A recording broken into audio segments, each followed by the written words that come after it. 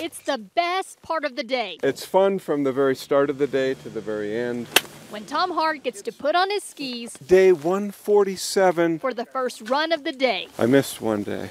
Today will be 147 of the last 148 days. Right there with them. To want to ski every day. His buddy Jay. Bell to bell, 9 to 4 p.m. every single day. Trying to beat the crowd. It's good to get down to the next lift and be the first one there. Well, good morning. They're also trying to beat the clock. So I've skied down this hill over 23,000 times this year. No, that's perfect. So close to the end of season.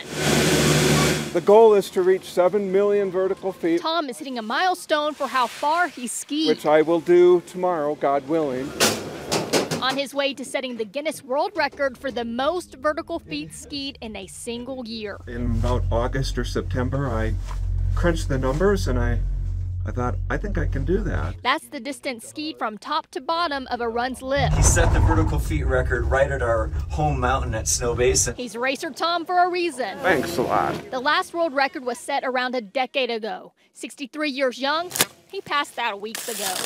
It's better than sliced bread, let's put it that way. It's just there's this wonderful feeling. He skied almost 7,000 miles this season. Woo! Woo! Or down from the Empire State Building 5,600 times. On the mountain with all my friends. However you want to look at it. Racer Tom will humbly just point to the leaderboard and show you his name right at the top. It's an overwhelmingly happy feeling on the mountain every day, all day.